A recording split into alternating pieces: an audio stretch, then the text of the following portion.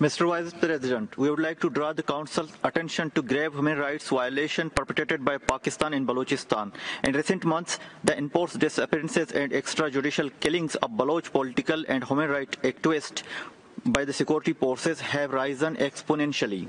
According to data collected by the various human rights organizations, including Baloch Human Rights Council, 367 persons went missing and 79 bodies of extrajudicially killed missing persons were identified in 2022 alone. In the first week of February 2023, the security personnel made an assassination attempt on the social activist Hafiz Baloch after the court in Karachi released him, and another happening in the same month.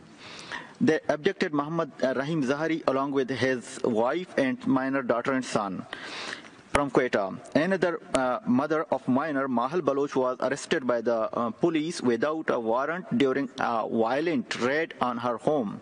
Excellency, the Pakistani authorities are using these actions to counter the Baloch national struggle for the right to self-determination.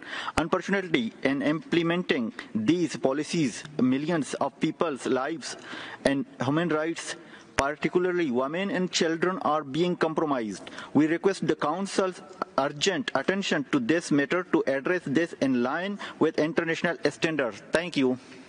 Thank you. I give the floor.